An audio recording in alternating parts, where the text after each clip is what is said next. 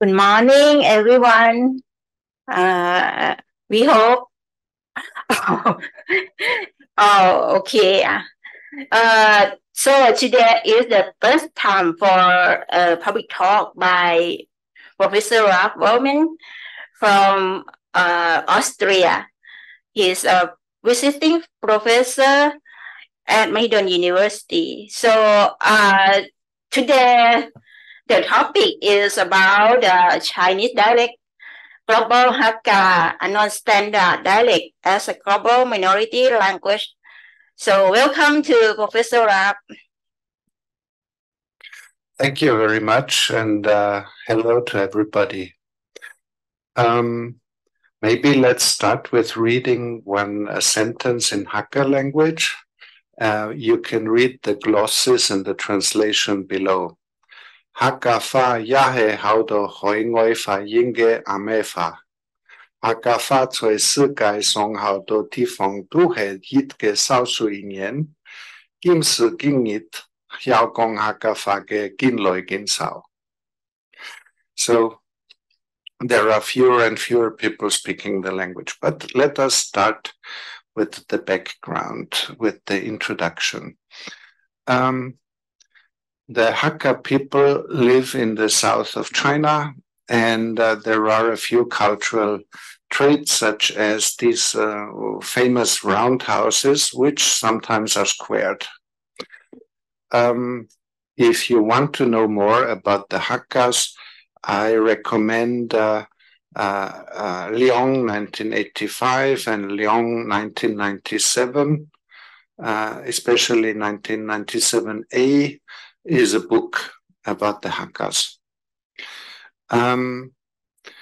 It also contains this introduction by William Skinner, who you may know also for his research in Thailand. And finally, I recommend this publication from 1998, Flemming Christiansen, a sociologist, about Hakka identity. Now, the Hakkas are a large ethnic group among the Chinese. They played an important role in revolutions and uprisings such as the Taiping Rebellion in the 19th century. Many political leaders in the world are of Hakka descent. To name but a few, Deng Xiaoping, Lee Kuan Yew of Singapore, Corazon Aquino, most probably Sun Yat-sen, Thaksin Shinawatra, possibly Mao Zedong, but many others as well. Whether this is true or not is not our topic here, but we can see immediately that Hakka identity is a politicized construct. The Hakkas originally lived dispersed in some southern parts of China. They are said to come from northern China, as all southerners do, and they seem to have come between the 3rd and 8th centuries of Christian era. They became most numerous, or you might say dominant, in the mountainous regions between the provinces Jiangxi, Fujian, Guangdong. But they also settled in many other places, such as, to name but one, Hainan. Meizhou County was soon identified as the core area of the Hakkas, for which reason the Meizhou dialect of Hakka language is also considered to be the best or the central dialect. Substantial numbers of Hakkas then moved on to regions such as Hunan or Sichuan, and also to Taiwan. So I took a few images from the internet to illustrate that. Typically, there is a north to south migration inside of China in surely several waves, and the motherland, the core of Hakka, is in this area. But, as I said, they moved on to other places as well. So inside of the Chinese linguistic landscape, Hakka is usually identified as this area.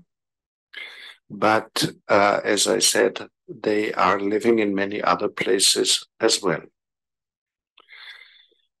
It may here be most important to also mention the situation in Taiwan, where people from Fujian settled, which is represented by the green color, where Hokkien language is spoken, and the pink color, these are majority Hakka areas. So mostly Hakkas from Fujian also moved over to Taiwan. On the map on the right side, you see the areas where there are more Hakkas in Taiwan, where you may find Hakka speakers. So this leads us to the next point, to large-scale outmigration of Hakkas. Living close to the sea, they were one important group of Chinese who migrated to other parts in the world. And the map below, which I found on the internet, is a distortion of the world in terms of how many Hakkas moved there. And you can easily find that very many Hakkas moved to Southeast Asia, to this area, and much fewer to Europe or to Americas. So the most important place for Hakkas outside of China mainland is Taiwan and Southeast Asia, Nanyang. We have tried to calculate the number of Hakkas, which is usually given with between 30 and 35 millions. And when looking at the various available data, we came up with an even higher number. This doesn't say that they all speak Hakka language, but these are the people reported to identify as Hakkas. And we can see the greatest part is in Guangdong, with millions in other provinces and overseas. So let us now speak about the Hakka identity, the question, what are actually Hakkas? Kyung-Sie Phat, a researcher from Suriname, says one should recognize that Hakka ethnic identity is a social construct with a surprisingly recent history, and that Kertia, that is for him the language, is a linguistic category, is less clear-cut than would seem to be the case. Let's discuss this utterance. The Hakkas do not have very many peculiar cultural identification markers. So they are usually defined by their own way of speaking, by speaking Hakka. Traditionally, Hakka is seen as a Sinitic language, or as the Chinese would say, a Fangyan. Fangyan can be translated as regional speech or dialect. And these Sinitic languages, or Fangyan, such as Hakka, are not mutually understandable with other varieties. So either we should say Chinese has very huge dialect differences, or this is a group of closely related languages. The Hakkas themselves are not seen as an ethnic minority, but are part of the Han Chinese majority in the country, in China. And this is also the view of the Hakkas themselves. And this interesting double identity, Han plus Hakka, will need more discussion here. So the Hakkas migrated south and surely met already established populations. First of all, those who spoke Sinitic dialect and those who didn't. The Semitic groups in the south are the Chaozhou, the Hokkien, Fujian, and the Cantonese Guangdong. They had already occupied the fertile river basins, and the newcomers could mostly rent land in the mountains from the owners of this land. So they became tenants. They were reluctant to assimilate, it seems, and maintained their own culture. So what is important to know about the Hakkas, they are living at the juncture of economic macro regions, but not originally in their centers. They are between the main centers. The ethnonym Hakka literally means guest families, and that is a common term in traditional China for foreigners, people who are not from here. The opposite term is Bundi or Bunti in the south, which could be translated as the locals. In the beginning, Hakka was probably a denomination of those tenants, of new migrants coming to the area who were not integrated and especially not accepted by the mainstream society of the time. So Koblin comments, the Hakkas, it will be recalled, often rented upland property from lowland landlords. They in turn could sublet their lands, whereupon they became Shanchu, mountain landlords. The term Hakka, Kyonsei Fat reports, basically means outsider. And so we said that already. In the Ming Dynasty, the land-owning, tax-paying lineages were called autochthones, Punti, and the poor, unregistered people were the allochthones, Kuchia or Hakka. So Hakka is originally an official classification of people, a discriminating one should say. It is not a regional or ethnic identity. So when there were economic problems, poverty, misery, chaos, revolutions, rebellions, that was a reason for friction between the Hakkas, those foreigners, and the lowlanders, the Punti. And this led to an ethnic mobilization of these groups, which ended in a kind of war, in a real full-blown war, I should say, between the Punti and the Hakka. So only during the 17th, that was the point. One reason for these conflicts was the following. In the 17th century, the Chinese government depopulated an area of the coastline in order to prevent piracy and smuggling. And at the end of the 18th century, the area was repopulated with poor people. And these poor people were mostly Hakkas. And this greatly angered the people who previously owned that land. So it was only in the 19th century, finally, that the term Hakka began to be used as an ethnic label for the inhabitants of the Jiaying County. This county does no longer exist. It has been reorganized, so we mean the Meixian area. They gained a reputation from producing many successful candidates for the imperial examinations. So they were educated, they were hardworking, and so on. An ethnic identity was formed by Xu Shuzheng, and possibly due to this enmity of the Punti, the self-image of the Hakkas was always closely connected to Chineseness. That was their protection, to adhere themselves to the greater Chinese identity. The Punti, on the other hand, were much more independent-minded Southerners who didn't care so much about the north. This Punti-Hakka conflict, as I said, turned into a war in the middle of the 19th century for more than a decade.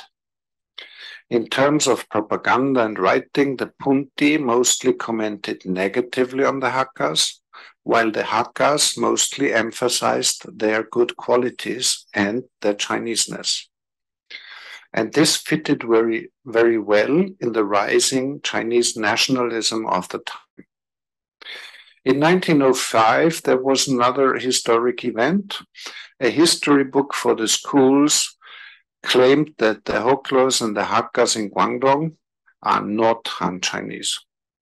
And this led to a strong response from Hakka scholars. And from then on, there was a strong interest in proving the purity of Han Chinese descent of the Hakkas. And there was a second similar event in 1920 when a foreign teacher wrote in a textbook that the Hakkas are a wild and backward tribe. And this led to widespread protests among educated Hakkas, who then formed in 1921 a number of Hakka organizations. One of these organizations operates to this day, the Zhongqin Association of Hong Kong. Interestingly, this association called itself Zhongqin and not Hakka. The term Hakka was avoided, and instead a positive term was chosen. The animosity against the Hakkas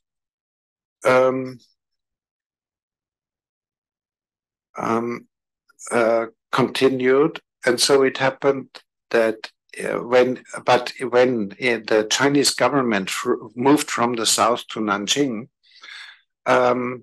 suddenly a number of posts were emptied, and military and civil command in South China fell into the hands of Hakkas. This, of course, gave them a lot of prestige. So now this previously quite negative label becomes a more positive ethnic identity. The Hakkas were also no longer poor people. They emerged economically successful. And so they acquired prestige. Furthermore, in these decades, a modern standard Chinese language based on Mandarin Chinese was slowly emerging, and that equalized, if you like, Cantonese language and Hakka language. They were both equally remote from this new standard. So the Punti slowly lost ground with respect to the Hakkas. This led to a surge in interest among Hakka intellectuals about the Hakka background, and most importantly, the book of Luo Xianglin, 1933, which actually stated everything one can read to this day about what constitutes Hakka. They are hardy, hardworking people, and they established themselves in 5 phases of migration, and so on.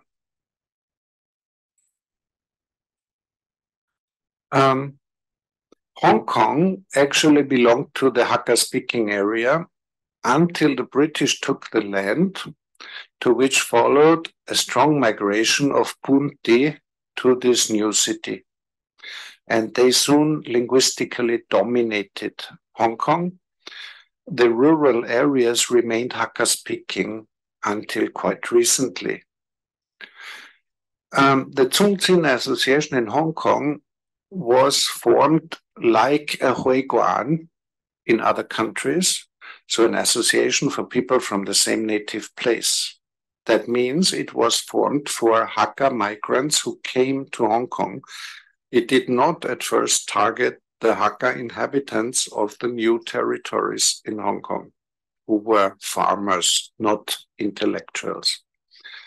In 1922, the Tsungtsin Association founded a school which operated in Hakka language. Due to Japanese aggression, however, the school changed to Mandarin Chinese as medium of education in an effort to support Chinese national feeling. One other important aspect in the history of the Hakkas is the missionaries, mainly from the so-called Basel mission in Switzerland. These missionaries specifically targeted Hakkas, produced a grammar and a dictionary and a Romanized writing system. This further contributed to the emerging of an Hakka identity. In 1924, the Hakka Church was officially renamed Tsungtsin Synod. The Hakka Christians are seated in Hong Kong, but spread without migration to other places, for instance, to Sabah. The education of Hakkas in Christian schools possibly contributed to the modernization of China. Here is the image, first page of a dictionary from 1926 by an American missionary, and one can easily see that this Chinese dictionary actually has a Hakka pronunciation and Hakka words.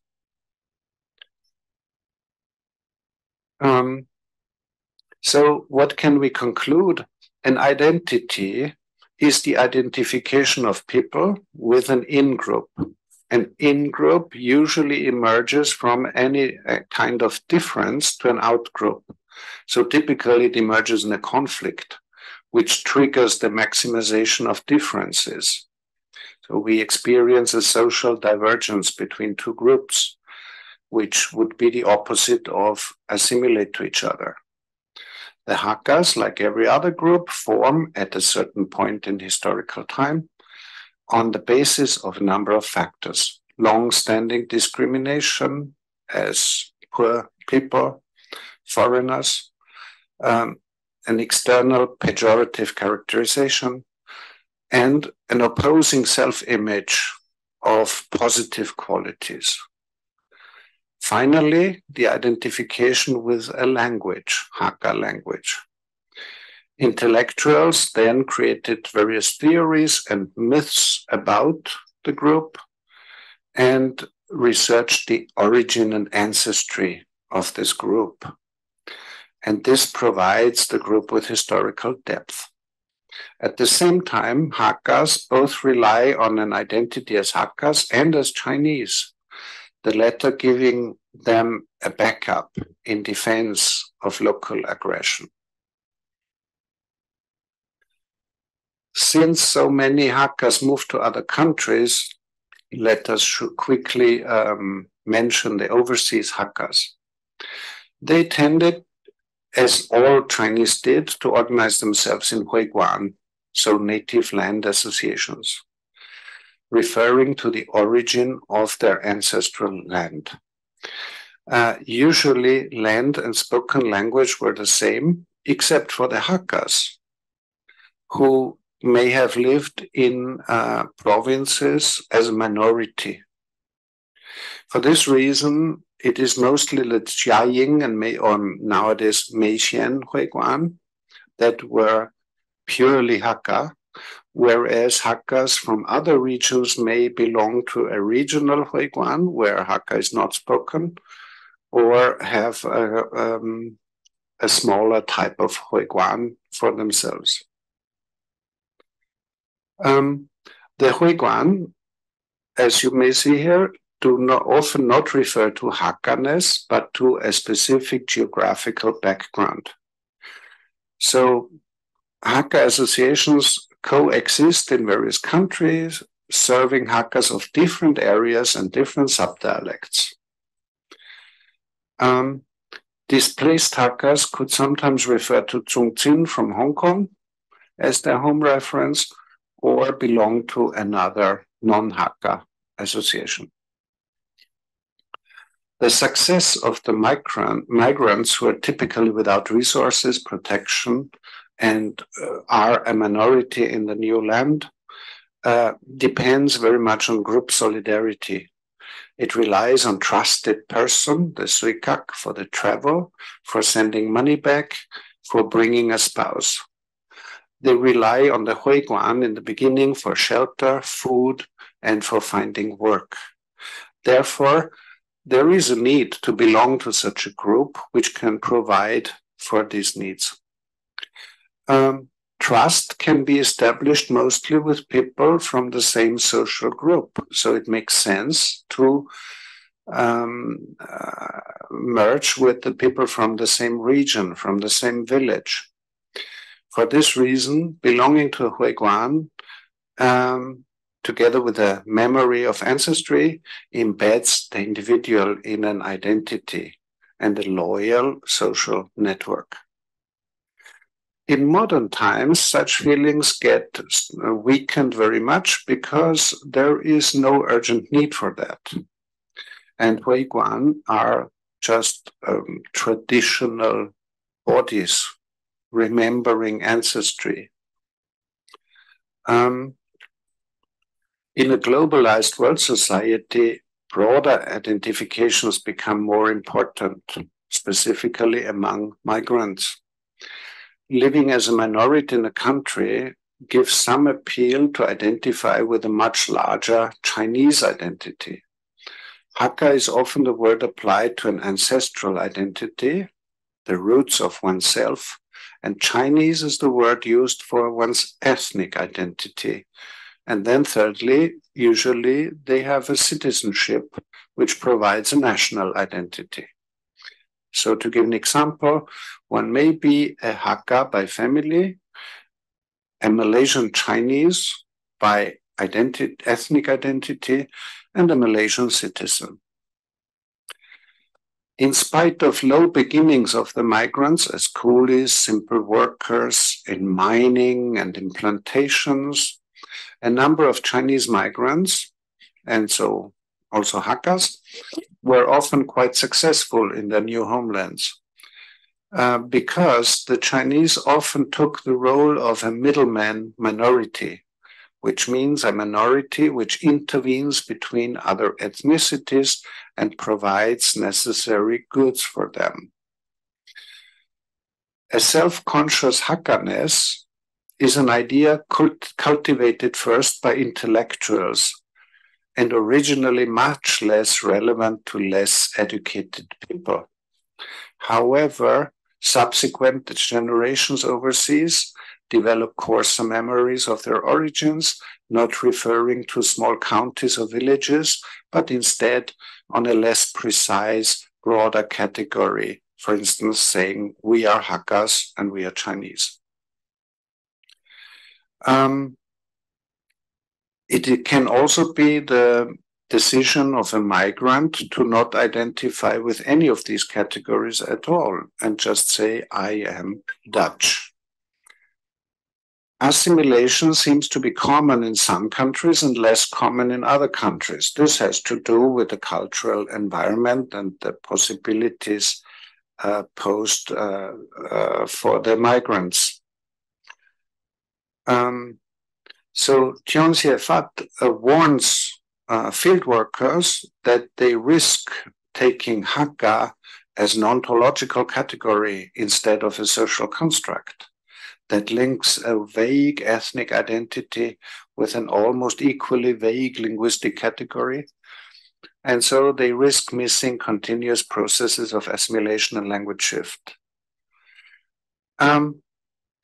Since the language seems to be the most important, most often mentioned identification marker for Hakkas, let us look at the language.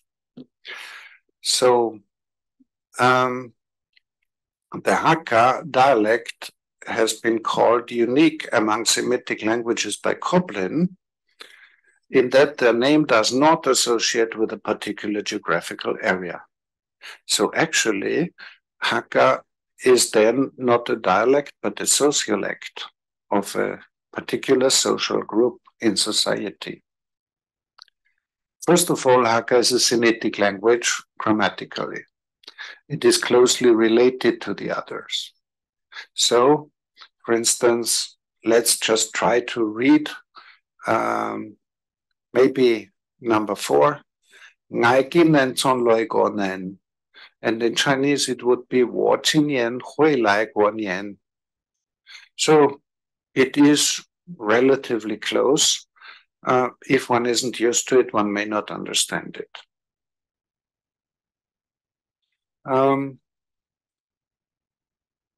If we look at the phonology, there are certain input switches in phonology between the two.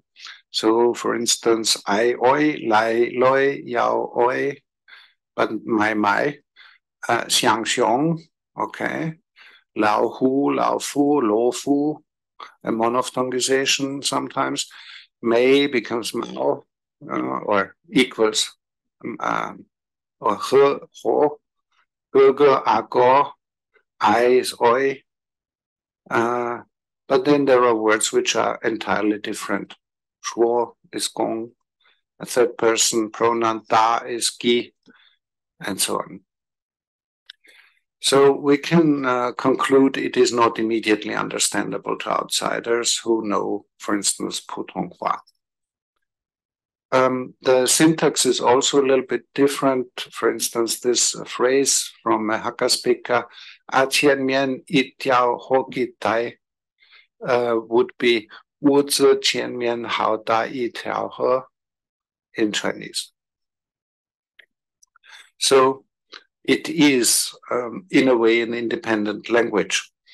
There are, as we saw, at least 30 million Hakkas, if not 50 million, and many of them speak Hakka, so it has, of course, different dialects. And dialects typically form a dialect continuum, where we can see the dialects in the north are most similar to Gan language, and in the east are most similar to Fujian language, and in the south are most similar to Chaozhou language, and in the west closest to Cantonese. So actually, maybe there are not clear-cut borders between these languages. Rather, we identify this cluster of dialects as one language for historical reasons.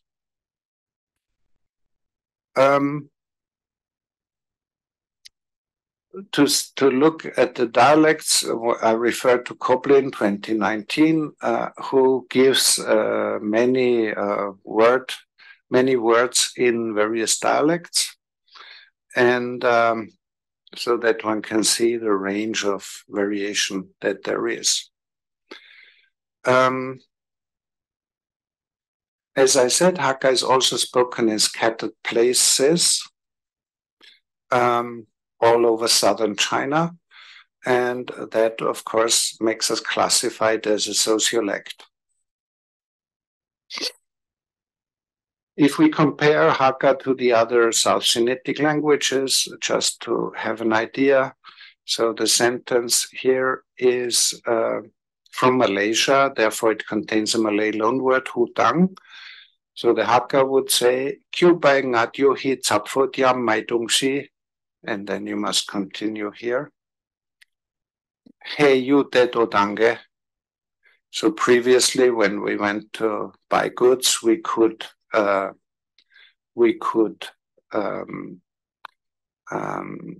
the money, and in Cantonese it would be Gao bai ngo de. I don't dare read Cantonese actually.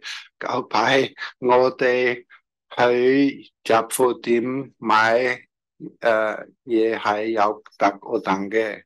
It is pretty similar to this Malaysian way of speaking.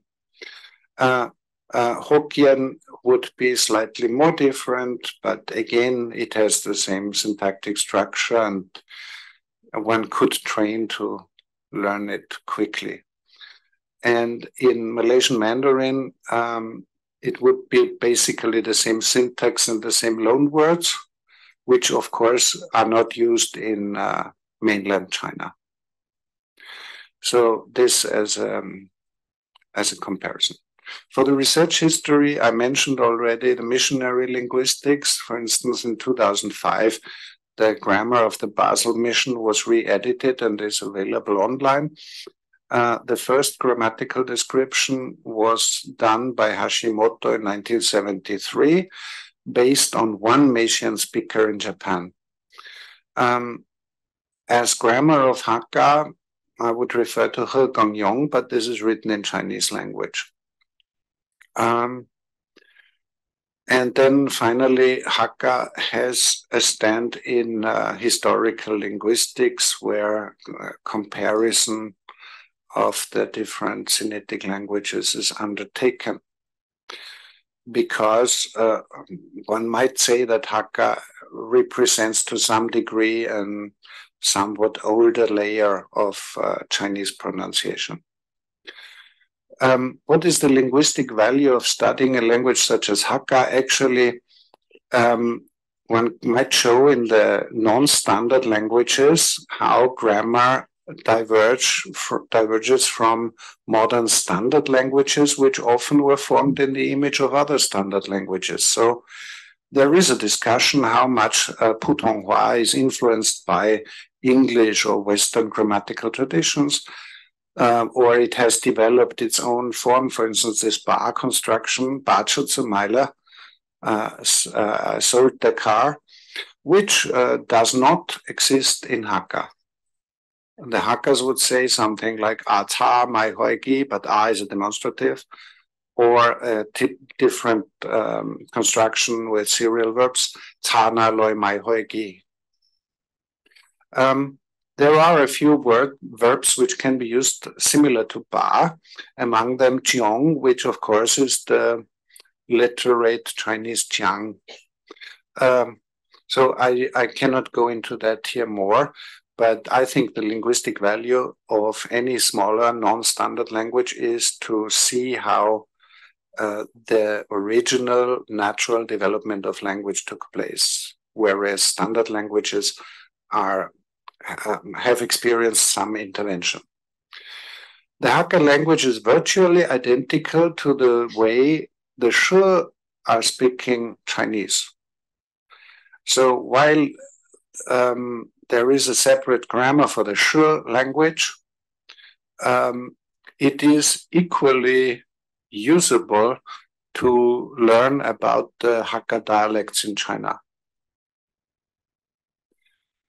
The Shi are a Hmongik or Mienic language. And as you can see, this language is spoken in an area where the Hakkas form the majority of people. And because of that, this happened. So one can really mostly rely on, when reading Shiyu, that this is mostly identical with what the Hakkas in the same region are speaking. Now to the political dimension again. In the People's Republic of China, one might summarize that the Hakkas are not an important factor. They are nowadays recognized as a sub-ethnic group, so a subgroup of the Han Chinese, and there is a humanities tradition of doing Hakkaology research on Hakkas. So it is now a culture in its own right, and it sees itself as an important, if not central, aspect of Han culture. This is, of course, a retrograde view of how Chinese used to be, Chinese culture used to be. In the Republic of China or Taiwan, the Taiwanese Hakka have formed their own Taiwanese identity. They are, after all, living there since 300 years, and they have experienced a number of political changes which separate them from the experience on the mainland. In 1895, the Japanese Empire integrated Taiwan into its territory. The population, consisting of a majority of Hokkien, a huge minority of Hakkas, and Austronesian speakers were basically Japanized. Their languages gradually abolished, and the languages also took very many Japanese loan words. In 1945, Taiwan was then taken by the Kuomintang government coming from mainland China, and 14% of the population now arrived from mainland China. Many of these people also Hakkas, but they are not counted among the so-called Taiwanese Hakkas. The KMT dictatorship now did the opposite. They sinicized the island and also forbade the use of any other language, mostly because these languages were so much influenced by Japanese already. So the KMT very much acted like an occupying force in Taiwan, keeping all political key positions for themselves, ruling with military law, having a prison island, and so on. In this time, Guoyu, Mandarin Chinese standard, was the sole language of the country.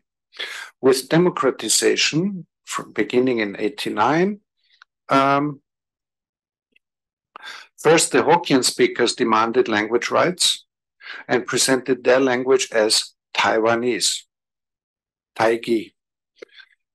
This triggered Hakka movements, who also wanted to be seen as Taiwanese, and these efforts were followed by Aboriginal groups who were also demanding language rights.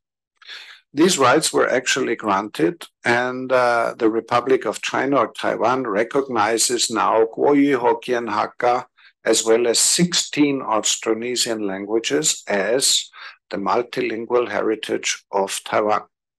With the Hakka Basic Law in 2018, under Hakka President Tsai Ing-wen, Hakka became one of the national languages. So this is a very different identity of Taiwanese Hakka, which sometimes leads to kind of misunderstanding with other Hakkas in the world, because the aims are somewhat different. Finally, for all the other Hakkas in the world, the Hakka identity became important in a term which we might call global Hakka. The Zhongzin associations, as well as Versada Huiguan, and finally the World Hakka Conference, which takes place biannually, creates a global network, a powerful network and infrastructure for overseas Chinese. So this is very much business related. Here on the image, we see the president of the Zhongzin Association of Netherlands, with close contacts to Hong Kong and Shenzhen and so on. So to summarize, Hakka identity may have mostly lost the language in the meantime, because it is a minority language, and many aspects of its culture have disappeared. For instance, the mountain songs are not sung in other countries, but an idea of Hakkaness has emerged, which has become a global label, which can help individuals to feel connected and also to collaborate in a global network of interest groups.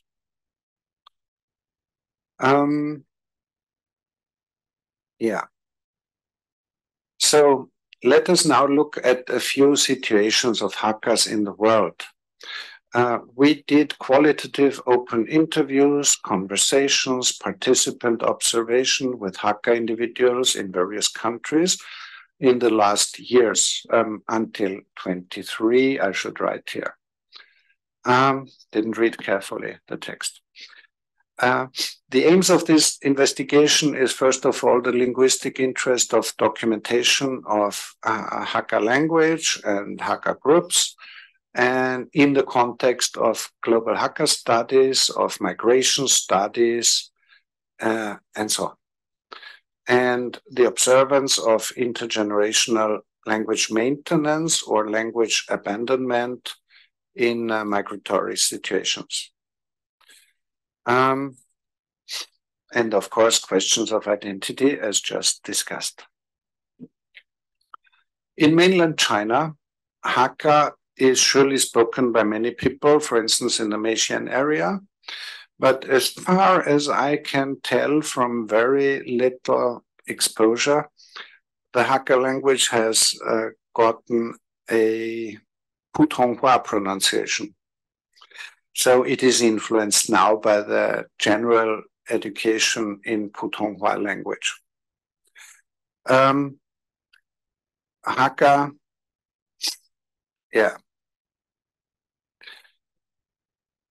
So we may expect that Hakka, even in its own homeland, may get weakened over time, and that Putonghua may eventually take over, and there might be an intermediary step where Hakka becomes more and more similar to the standard language.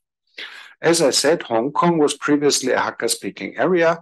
Now it has mostly become a Cantonese-speaking area, and only very old people in the new territories still speak Hakka.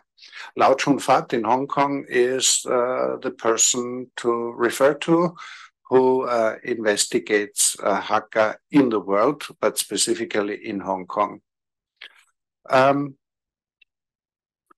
In Shenzhen, Hakka was spoken, but with the enormous growth of the city, Putonghua, not even Cantonese, became the main language. And some old people in the vicinity of these areas speak mixed varieties, where it is somewhat difficult to say, is this Cantonese or Hakka? It is something in between, or some Cantonese heavily influenced by Hakka, or the other way around. And it has been reported that scattered Hakka groups in Sichuan and so on basically don't speak Hakka anymore, which is reasonable to believe.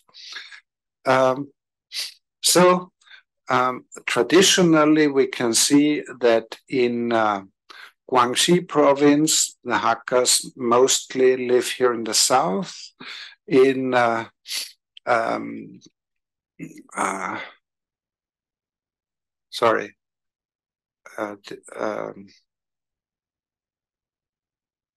this here is Guangdong province, so it is mostly in the east of the Guangdong province, and this here is Jiangxi.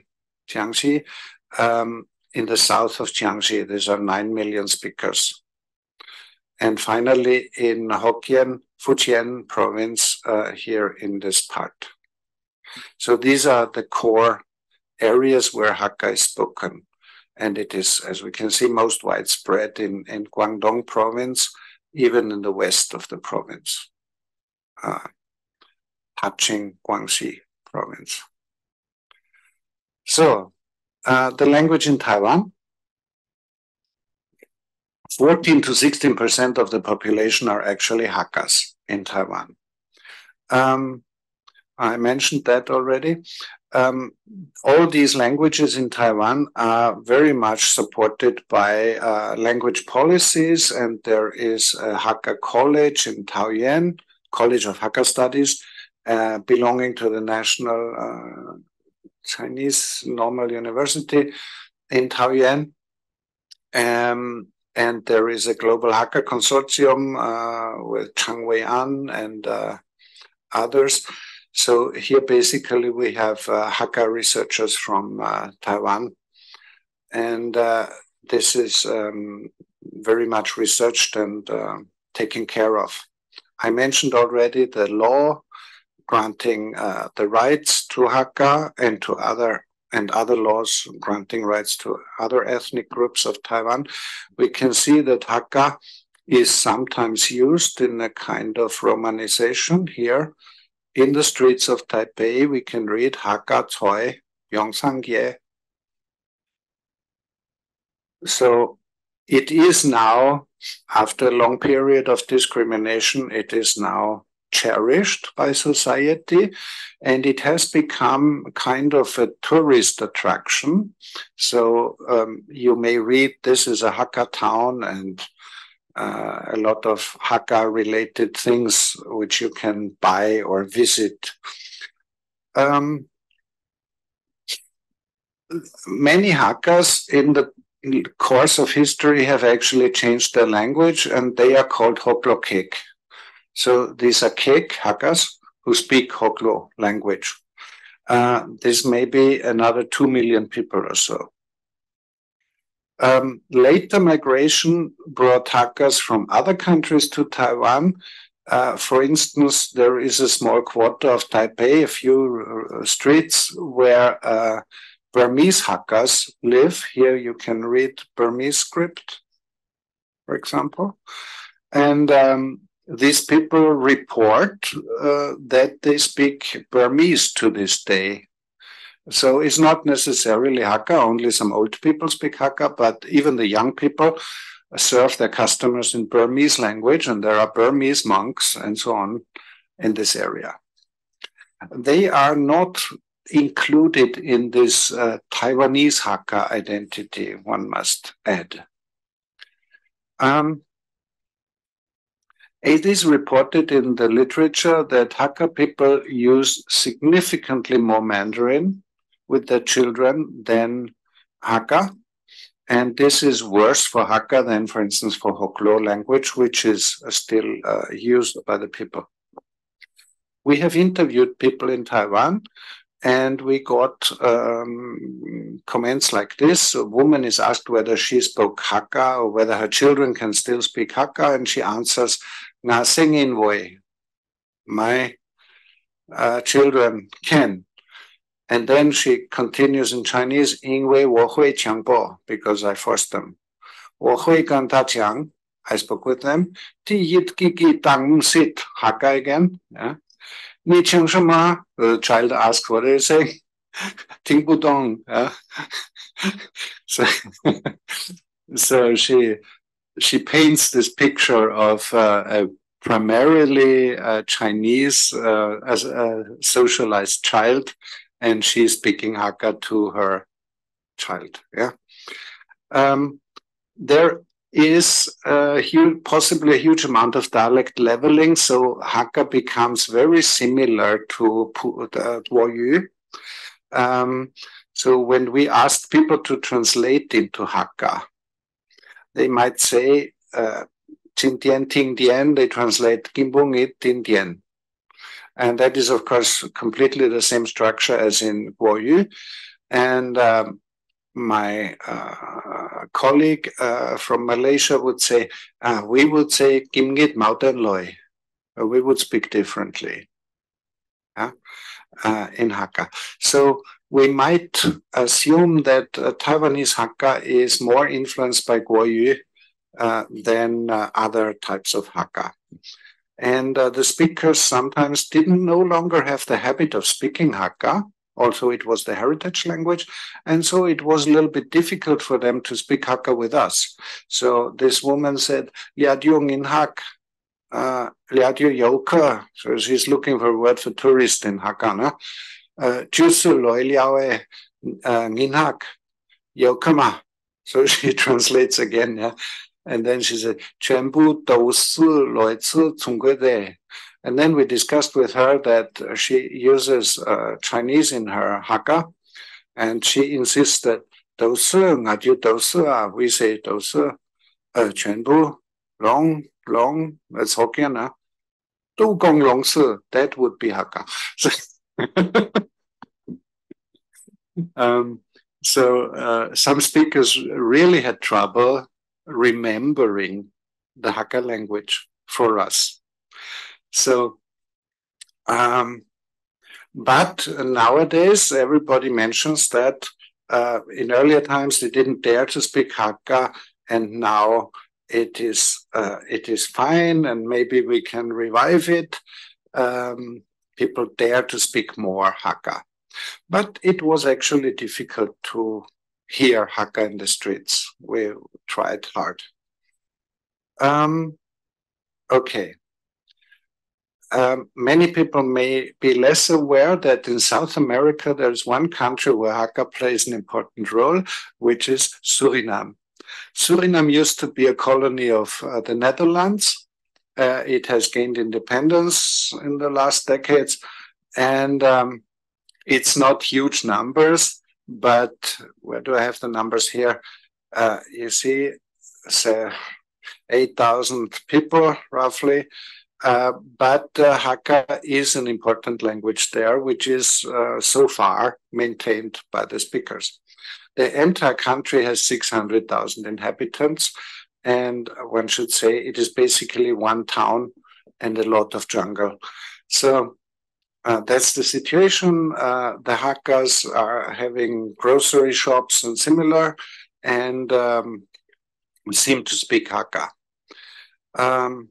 Of course, the language is, on the one hand, old-fashioned, and on the other hand, influenced by Dutch and Sranandongo, the local Creole. And in modern times, a huge amount, comparably, a huge amount of people from Zhejiang moved to Suriname and outnumbered the Hakkas. And these people tend to speak or aim for Putonghua. So the language situation has recently changed a lot. When we have talked to Hakkas from Suriname, they usually were not afraid of language loss so far because it is spoken in the families. For instance, it is reported that the Hakka speaker in Suriname says, Gin hatsu hei ngai tuk dausu. Am I study? Yeah. And this seems to be an influence from Dutch. Vandaag ben ik, this inversion in Germanic languages, aan het studeren. Yeah. So, of course, the language is influenced to some degree by its environment.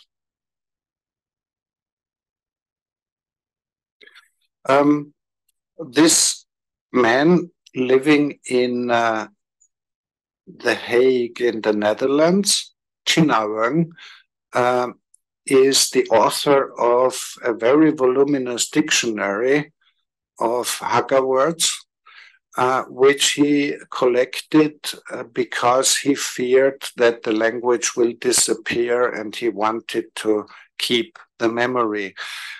This book is very much cherished by the Zungzin Association in the Netherlands as testimony of their heritage.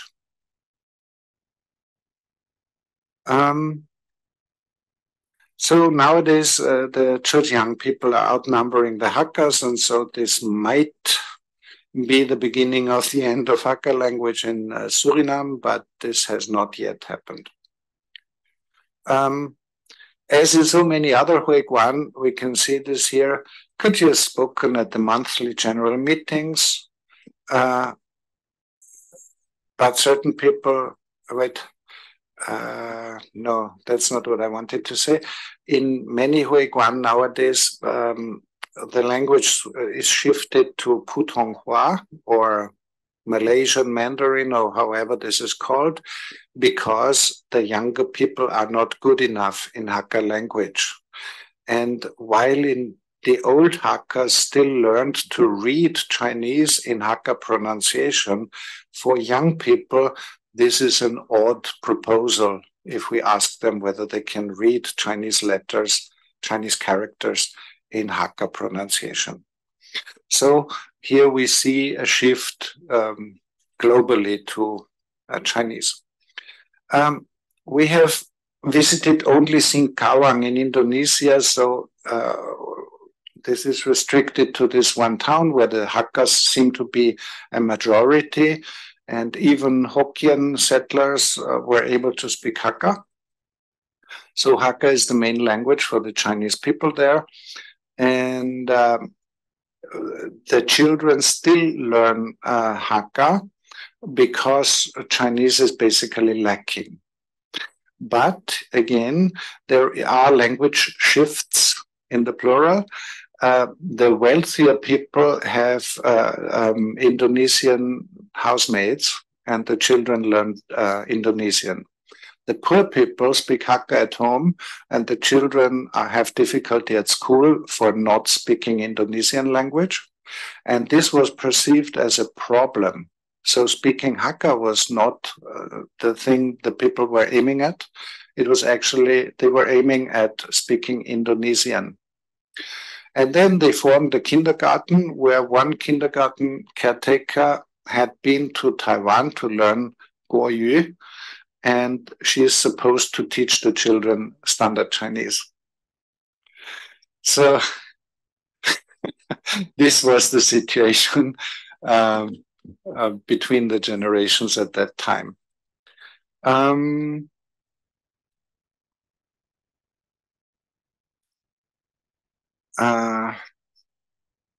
Yeah, I said that already. And then we asked, for instance, how would you say Dongwu? Yeah, and she said Dongwut, but the children wouldn't understand that. So we say binatang or haiwan, so Indonesian words. So of course, Indonesian influences the Hakka of this place. Here another sentence, Ki tolongina. So he helped people. Tolong is Indonesian. There are also Hakkas in East Timor, which is a separate country, but close by. And this is researched by, now I cannot think of the name, by a Swiss researcher in Berlin. So these are, I don't know, several thousand people. One place where Hakka is very important is Sabah in East Malaysia, province in East Malaysia, on the island of Borneo. They are the majority Chinese population there, and Hakka served as a local lingua franca, so it is also known by non-Hakkas.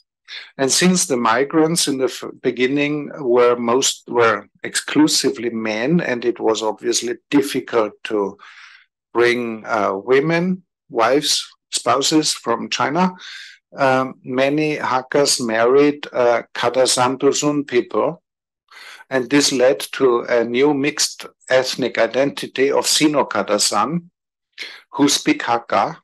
Not all, but many speak Hakka, are maybe Taoist, Buddhist, or Christian, consider themselves to be Hakkas, but look somewhat different from other Chinese. In Sabah, there is a religious divide between Buddhist Taoist people and Christians, divide in the sense of language. The Buddhist Hakkas seem to be more oriented towards standard Chinese. They invite monks from Taiwan. These monks speak Guoyu and so on. The Christian Hakkas, as I mentioned before, they got socialized in a standard Hakka language and a Hakka translation of the Bible and so forth. So they are fully literate in Hakka, and they also speak a very good Hakka.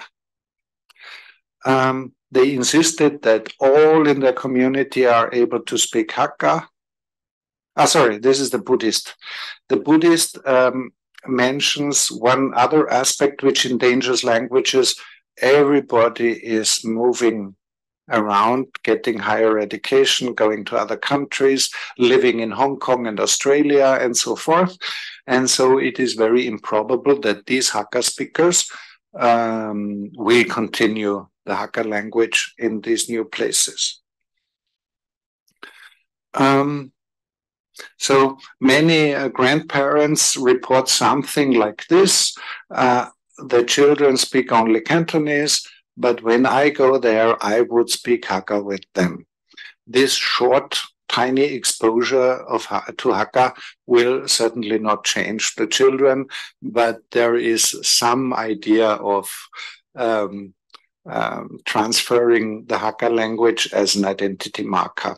This is a more symbolic use of the language, not a really communicative use.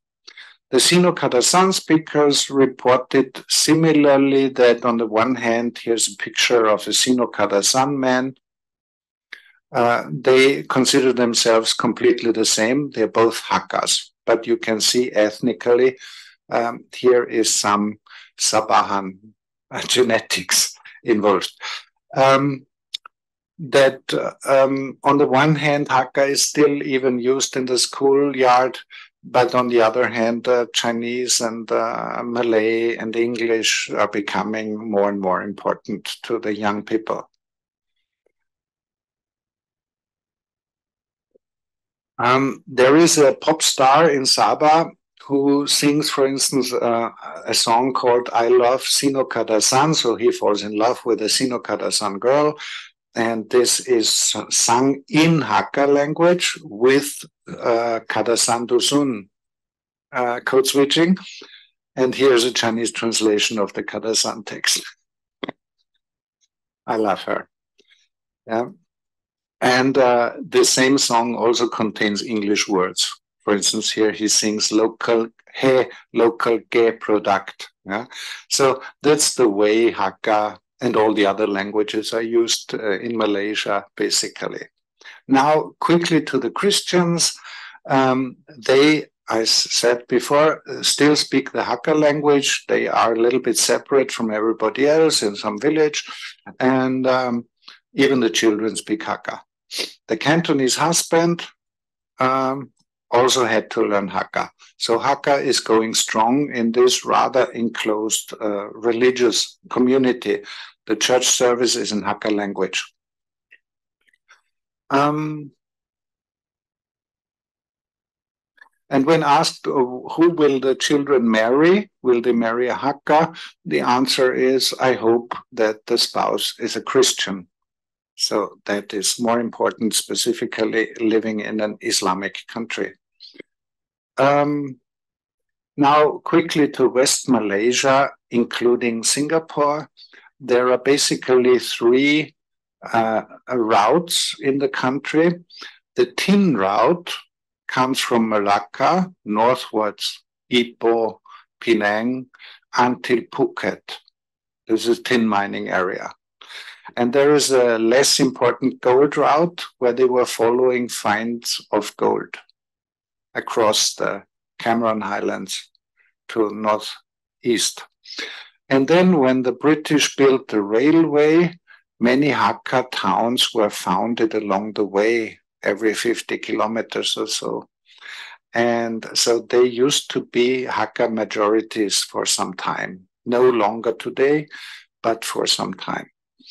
I added here, maybe one cannot see it well, this is the Google map of south of Ipoh and all these little lakes here. These are traces of tin mining. So here one can see the tin mining. And that is a traditional job of Hakkas in Malacca. This is a quite recent picture.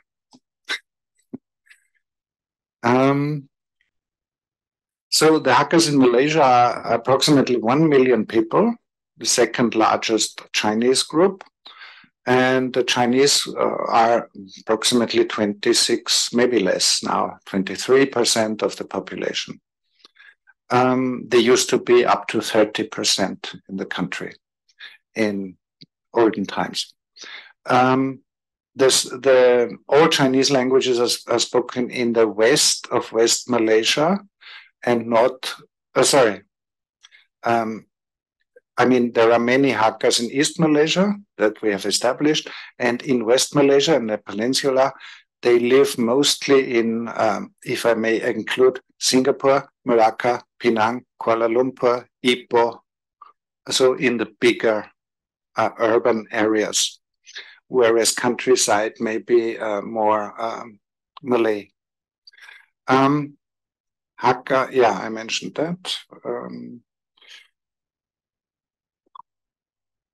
In a study of one extended family and absolutely in line with other studies, we found that the people in a family below 20 years of age do not actively speak Hakka, and the adults between 20 and 35 maybe in this area are weak speakers. They can speak Hakka if they have to, but they usually don't. The fully competent speakers are above age 50 now today. Which reasons are there? First of all, there is a high amount of inter-ethnic marriages. So being Hakka is not the parameter for marrying. And mass media are completely in Guoyu, Malay, English, or Cantonese, but there is not much in Hakka, and if so, it is often a little bit outdated. There are a few singers, like the person mentioned before, who sometimes sings in Hakka language. And finally, the adults have linguistic aspirations towards the great international languages and not towards Hakka. So they report, I want my children to speak pure Chinese, not even Malaysian Mandarin, but mainland China Mandarin. So there is a huge interest in education and in speaking the language which is most useful in terms of economy and education. What is interesting is that kinship terms in the family were still used in Hakka in spite of speaking Mandarin to the children. So one might say a sentence like "Chu jiao ni de fei bak bak dada xiao shu shu he suk me lai chu sate."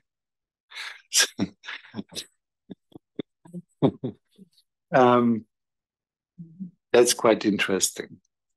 In other parts of the world, we also always ask for the kinship or listen to kinship terminology. For instance, the Hakka children in Europe are unaware of the complex kinship system of Chinese and will say uncle, auntie, for instance, in German, and not distinguish the different types of uncles and aunties.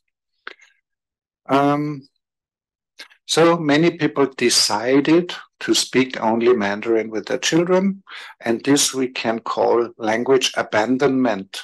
The language is given up in favor of a more useful communicative tool.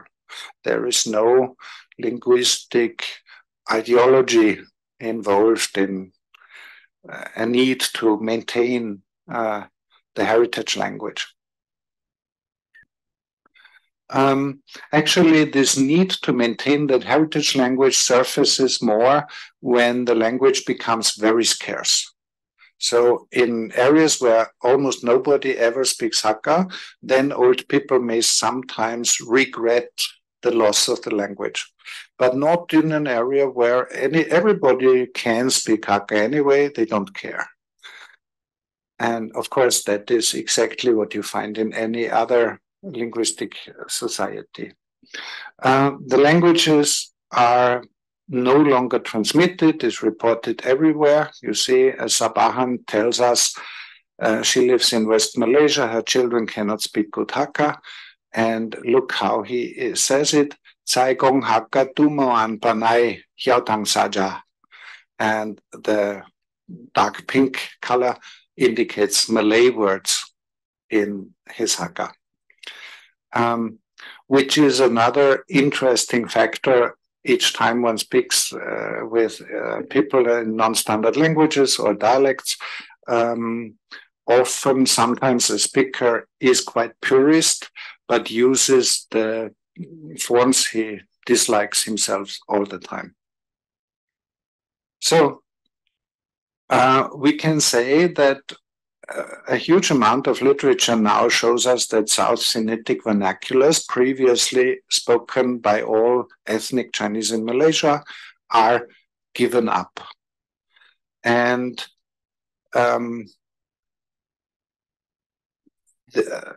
of course, some activists or linguists may think about revitalization, but this is not what ordinary people report. They are basically not interested in that. Well, old people may sometimes slightly regret the loss. So, of course, so we can also say that the Chinese in Malaysia are not just assimilated to becoming Malays, because that is basically not possible due to the state ideology and the religious divide and so on.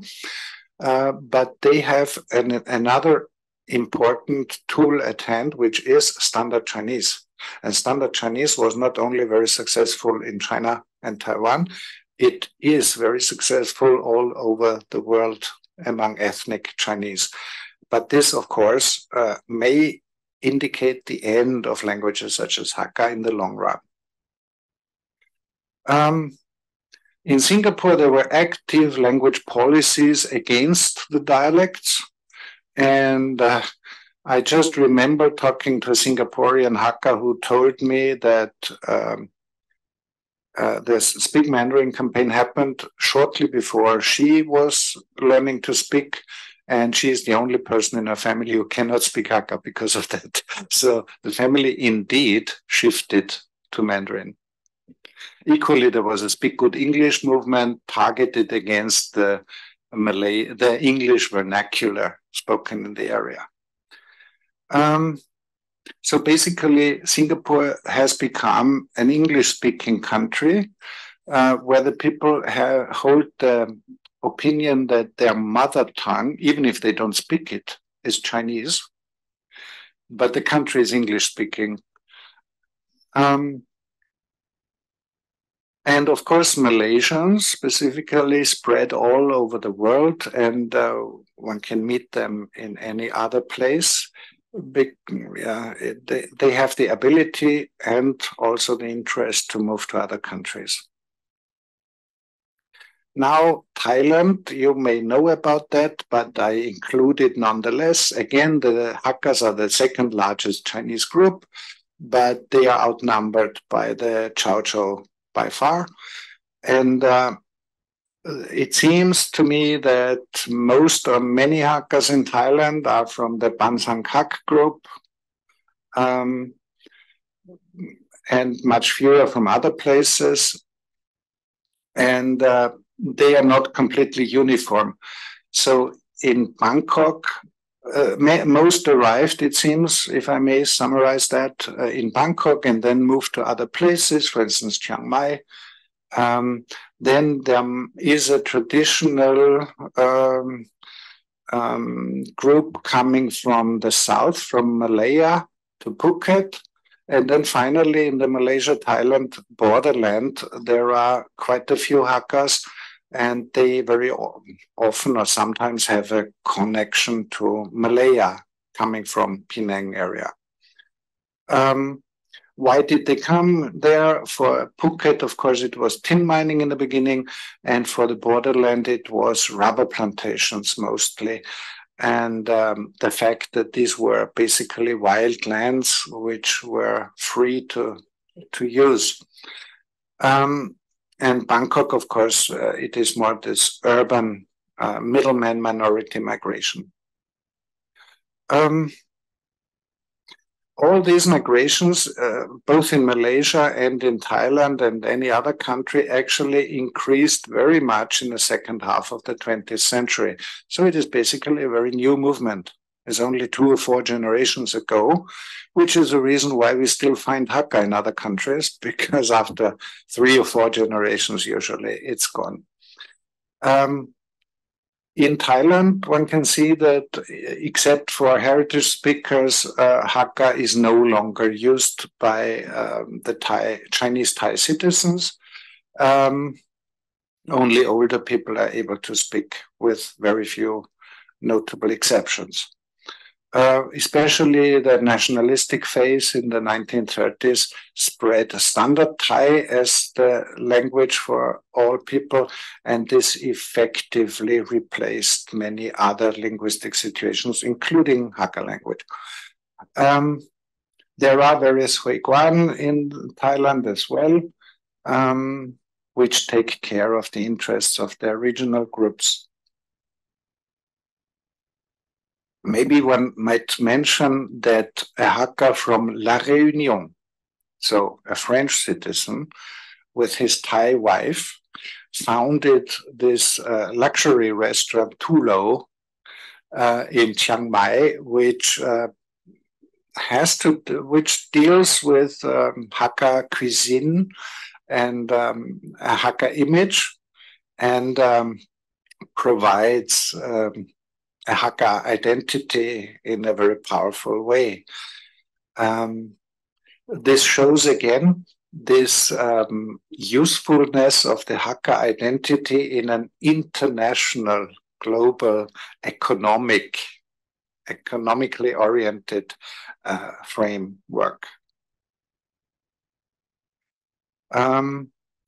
For Phuket, one might also mention the Sino-Portuguese architectural style, which derives visibly from Portuguese occupation of Malacca and then Penang. So it was transferred by Chinese settlers. In Phuket, we could never find any Hakka speaker, but there is a Hakka Hoiguan.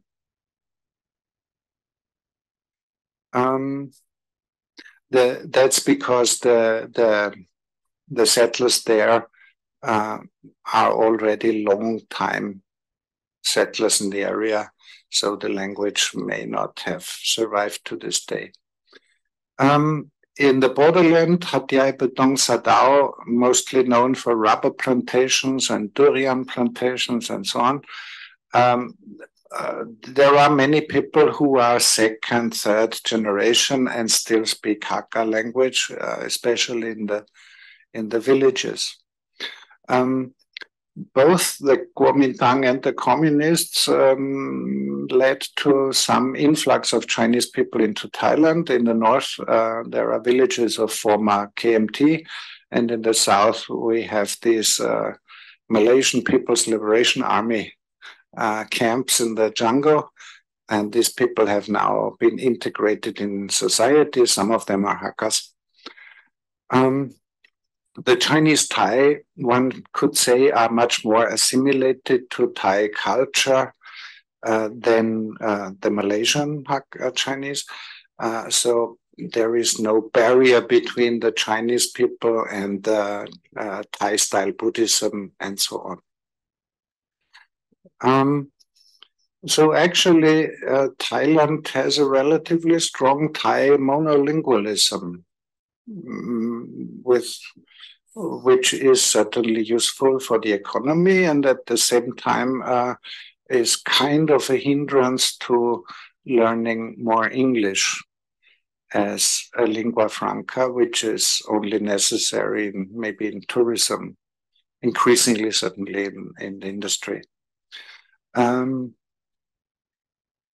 the other hand, in Malaysia and Singapore, Malay is not adopted with enthusiasm because the ethnic Chinese hold the view this is only a local language, whereas English and Chinese, that is really useful in the world. Very short comment on Burma. It seems that most Chinese have left Burma by now. And so one finds Burmese Hakka, for instance, in Taiwan, as I said. This man is from Burma, living in Taipei. And in India, there are Chinese groups scattered across the country, including Pakistan. But these groups are all very small, like 15 families in a big city, something like that. The biggest group seems to have been in Calcutta. There were maybe, it's very difficult to give numbers, maybe 8,000, maybe 20,000 Hakkas. And then also thousands of Cantonese and other groups.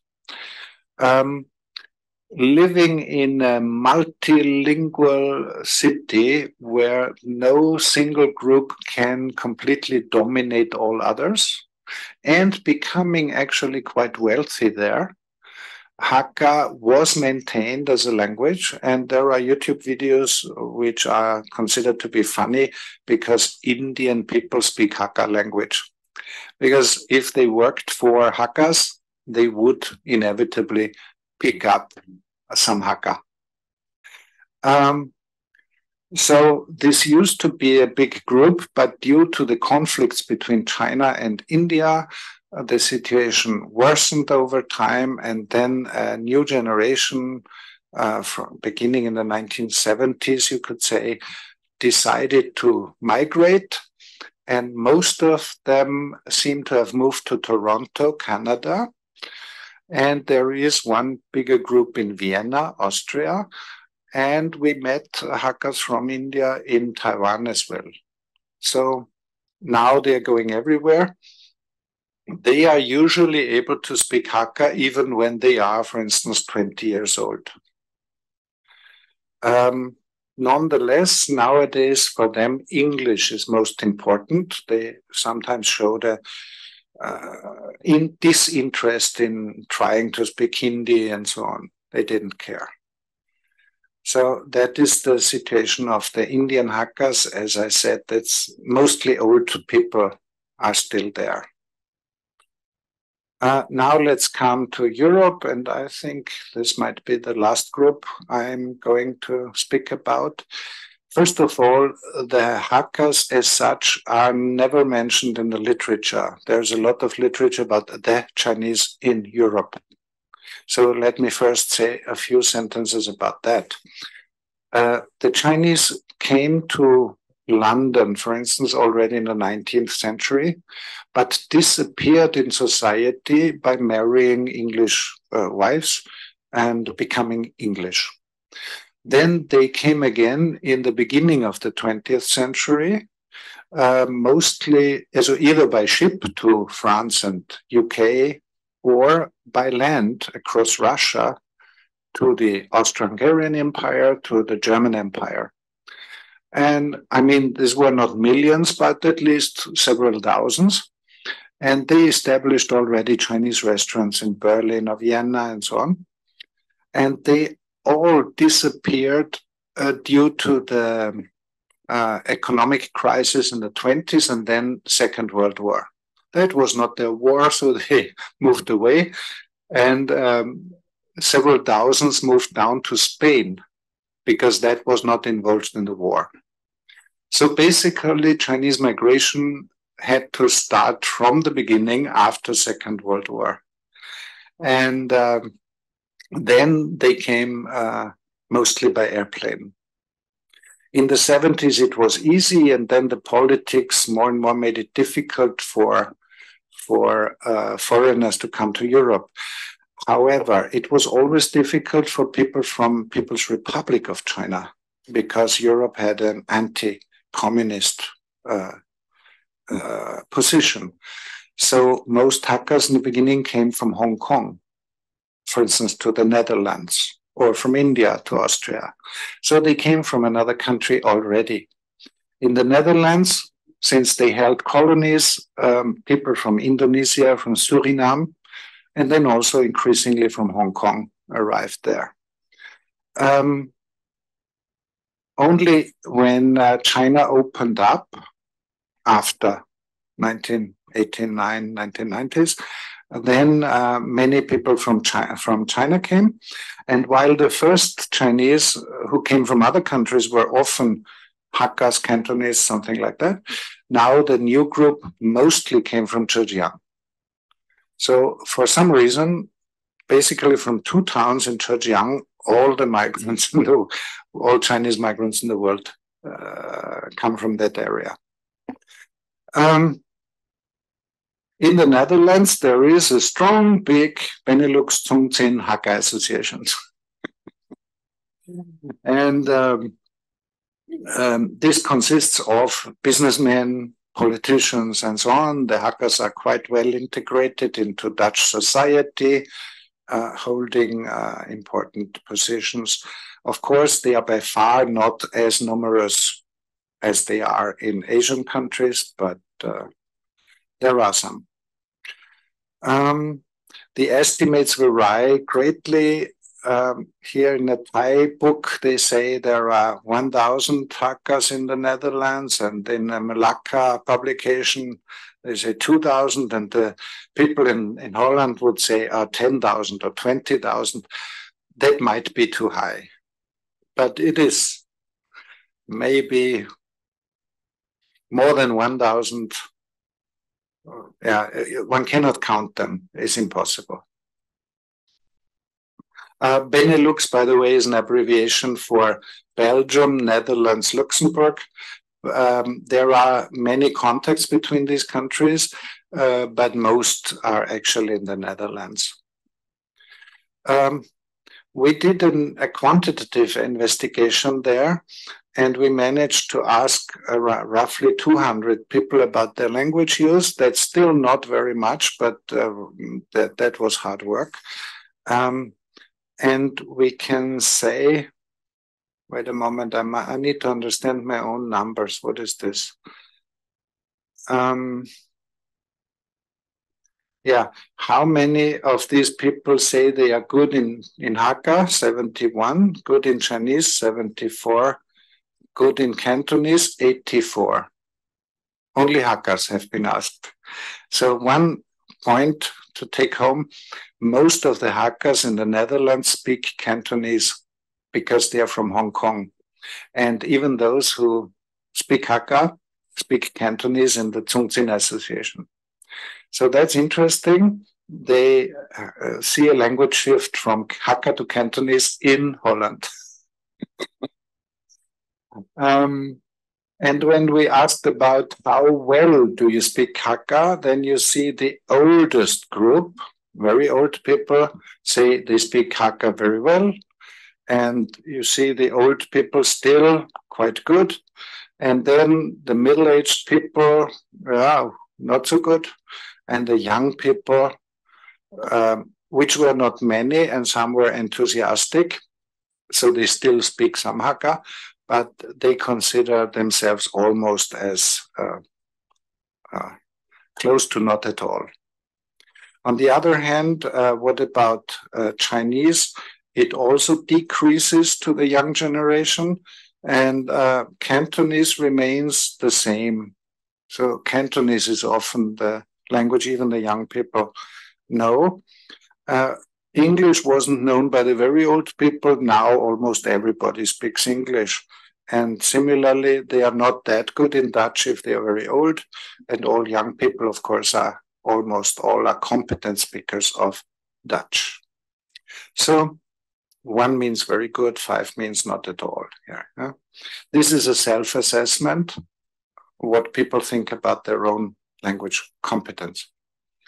As I said, in Austria, there are mostly 2 groups, the Indian Hakkas and the Taiwanese Hakkas, and then, of course, scattered across Malaysian and other origins. This is the Xie family in Vienna with the now oldest Hakka lady, 96 years old. Her 100-year-old husband just passed away. She was born in Mahidol and then moved to India for 40 years and then came to Austria for the rest of her life. She doesn't speak 1 word of German. So she basically speaks Hakka, but since she's listening to Chinese television, she seems to pick up Putonghua nowadays. The parents, of course, they speak Hakka with each other. They are all from India, born in India, and their children can speak Hakka. They are now young adults. And one even got a Hakka girlfriend. But they speak German with each other. So that is the course of events. Just as one example. Usually they have Chinese restaurants. That is an ethnic profession for Chinese because they cannot speak the language well, when the first generation migrants. So they are somewhat barred from getting any office job. One group of Hakkas didn't want to go into gastronomy and they managed to enter the post service. So there was a whole group of Hakka workers at the post central office in Vienna. There exist only our publications about these Hakkas, but they connect to the research, more extensive research on the Indian Hakkas. And we participated to the foundation of the so-called Austrian Hakka Association, kind of Huiguan. I should say, we have managed to count the people. It is more than 530 people. So it's not that much, after all, in comparison to the world. So yeah, roughly 540 people. What is also interesting with that group is that they speak all Hindi, and that's why they can employ Indians for their takeaway services. But the young people don't learn that. So even an 18-year-old Hakka speaker in Vienna was able to communicate in Hakka. So she answered, what is your most comfortable language? And she said, Tetvun, dan he ngai yayi tsung yi English, ngai ya tsung yi gong. Dan he Hakka fa chiu ngai tung nga mami papi gong. I speak Hakka only with my parents. What is interesting here, cannot see here, she seems to not have any tone differences. So it sounds like Austrian German when she speaks Hakka. Her brother, on the other hand, he understands, but he always answers in German. He doesn't attempt to speak Hakka.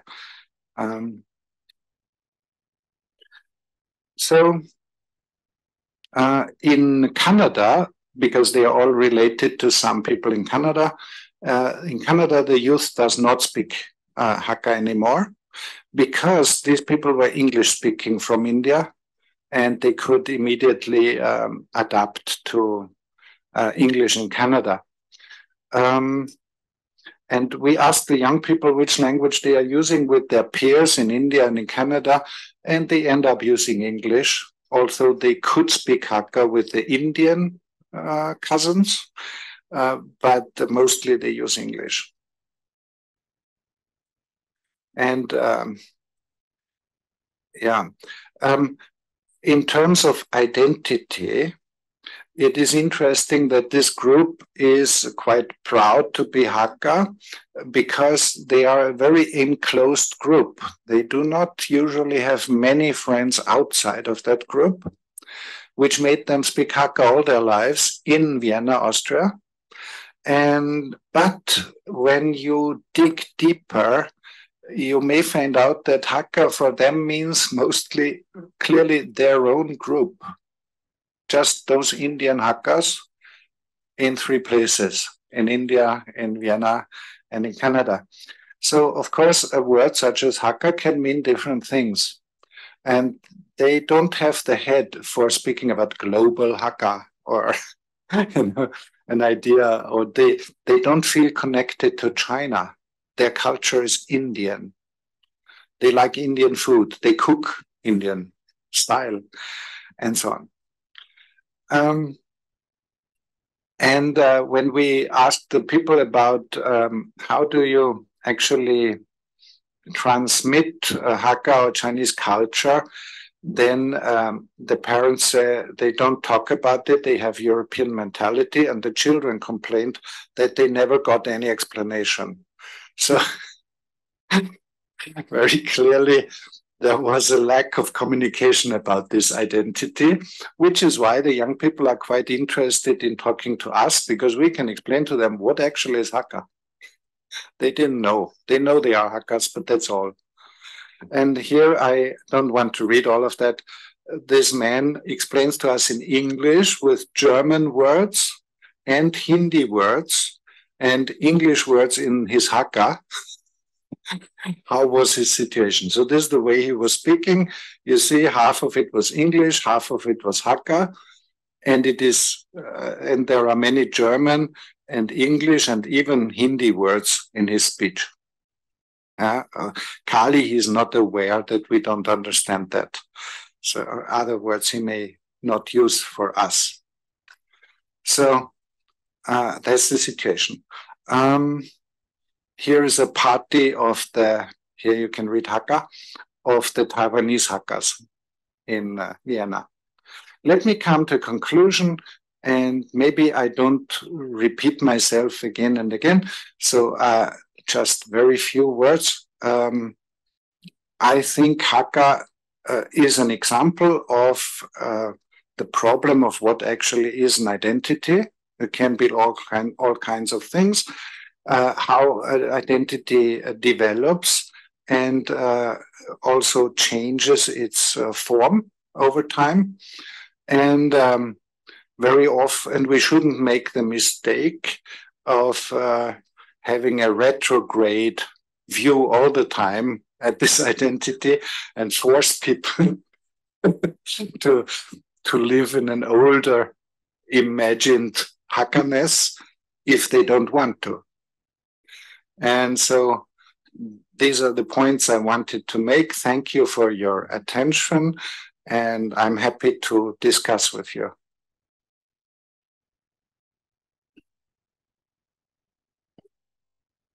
Okay, thank you so much. It's really fantastic. Okay, have anyone would like to comment or recommend?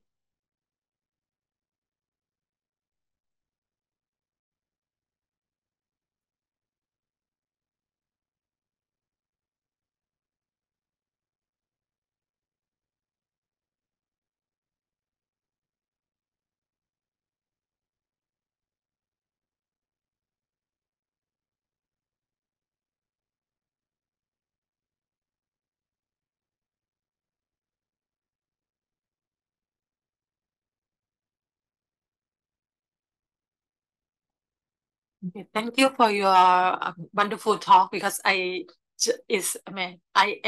acknowledge much about Hakka, because before I used to interview them in the southern part as the part of the memory about the Cold War and how do they have any impact on their life in the southern part of Thailand. But when I interview the Hakka, right now they have the association, and they feel like in the past, when their father or grandfather, they still can speak some, but there are local conflict between the dialect group, which they said that the situation has changed after the Thailand start to implement the friendship with the China, the Republic of China again. So the situation is changed. So right now they feel like they are all Chinese descent in that term. So they didn't know much about Hakka, but they may go back to visit the homeland, and this is our ancestral land, something like that. So I'm not sure that in the Europe or the place that you went to interview, what if they lost their language already, so what they still connected to their ancestral homeland. Yeah, thank you. Yes, of course. First of all, I think this may vary between individuals. So some, for instance, Indian Hakkas insisted that their homeland is India, not China. And others reported that they are from Mahidol and they visit Mahidol, and their father wanted his ashes to be in Mahidol and so on. So some people care for the Chinese identity or another one, or some others don't care much. So I just remember Malaysian Hakka who we asked about his heritage, and he said, you go to our tombstone and read, and there you will find it. So he wasn't interested in talking about that. So it may vary individually.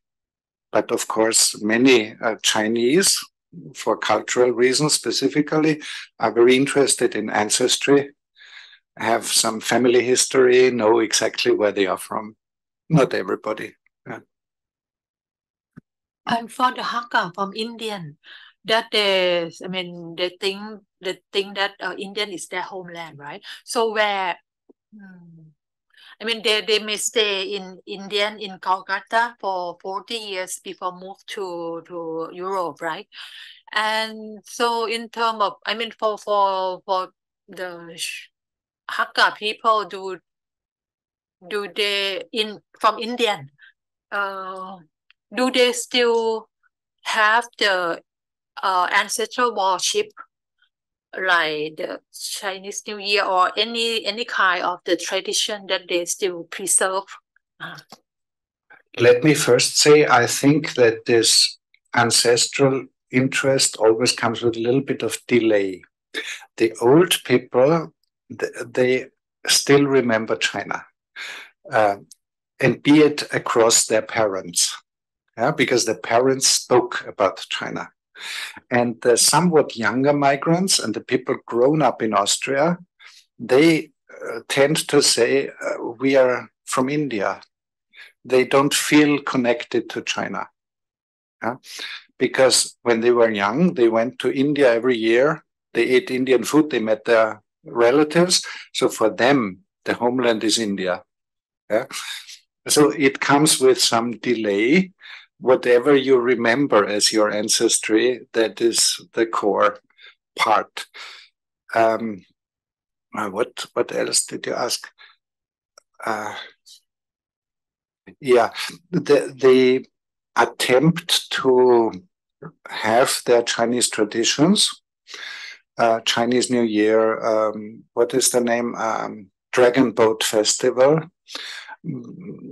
Actually, there's one picture of the Taiwanese Hakkas that was dragon boat festivals, and they managed to have 2 dragon boats on the Danube River. But as you can see, there are not enough people to maintain this in a way as you would see it in Asia. So what was Dragon Boat Festival for the Indian Hakkas? Meeting in one of the restaurants and preparing food together and eating together. That's it. So it's somewhat difficult for such a small group to maintain a very different culture. They also reported that they put Chinese New Year presents to Christmas, because at Christmas all the European children get presents. It would be difficult for their own to not get presents. Then also there is a religious divide, and religion can be very important. The Christians, for instance, don't take part that much in the overall group of the Hakkas. They are among the Christians. And the non-Christians, they emphasize more this Hakkaness. It's exactly the opposite to Saba, by the way. Yeah. But as you mentioned that they have they are very influential in terms of politics, economic in the area of Europe, right? So when sometimes when we talk about the politics, so the idea of the antagonism between the European and the Chinese or the others, something like that. So how do they deal with this kind of antagonism? First of all, let me say, I think there are more Hakka politicians in Asia than we met one EU politician who of Hakka Chinese descent in the Netherlands, and he was also mayor of some town. So some Hakkas, they are all fully integrated and they play a role in society. Often they own a large restaurant or several restaurants usually, like this. But they are not numerous enough to be really a group as such in Europe. What I meant basically is that, for instance, the Zhongzhen Hakka Association seems to be closely connected to Hong Kong, Shenzhen, and this may be more across business relationships, which are maintained in the form of Zhongzhen meetings and so on. I think it is more important in Asia that especially a middleman minority, that is a generalization, they are usually quite successful. And because they do something everybody needs, and so they earn more money with that. And this is what Chinese migrants often are doing. They have it much worse in Europe, where they are mostly restricted in the first generation to restaurants. And that might not be a very good business for everybody. It's very hard work.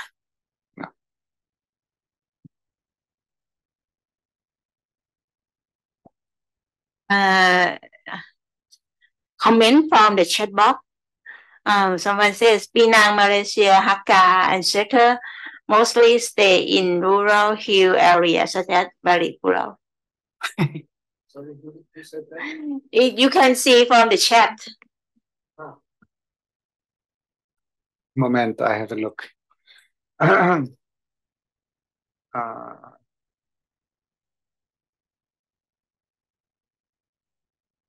Right, I cannot see.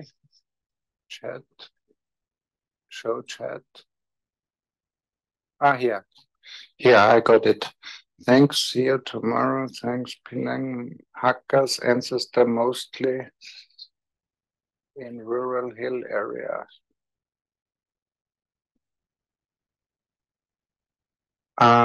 Yes, I can mention the generalization that the Hakkas, due to their discriminated situation in history, tended to go to the margins of economic centers and start marginal economies. So it was argued that the Indian Hakkas, they took tanneries and leather production in India because this is something the Indians don't want to do. And this made them wealthy for 1 or 2 generations. And when this was no longer that good, many Hakkas decided to move outside. This is an urban way. In Malaysia, of course, the further back in history, the more the settlers may also have done agriculture. But very often, the Hakkas were kind of pioneers. So they went to places formerly uninhabited, contact to minorities. For instance, in Taiwan, they settled between the Hokkien and the Austronesians. And they played a role there between these two groups. And you can see in southern Thailand, they are rural. They started doing plantations and so on. And only later move over to industrial business. In modern times, of course, the new generation mostly is working in education, business, industries, because that's the thing everybody is doing. And being a farmer, you need to have land, and maybe that's not what most people want to do. But of course, further back in history, of course, they were also in remote areas. Nonetheless, I think a majority of Chinese lives in urban environments in Malaysia. Penang being kind of an exception because that was English. And so maybe, the English occupied Georgetown, and then came Hakkas, and they looked for a place. I hope that comments on this.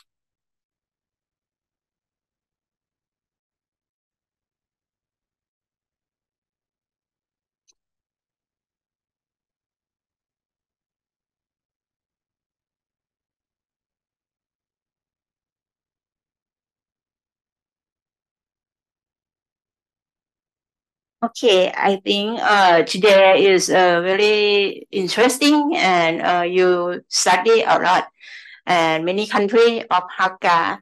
So I would like to thank you today. And we still have tomorrow the last public talk. Thank you very much, everyone. See you tomorrow. Thank you. Goodbye.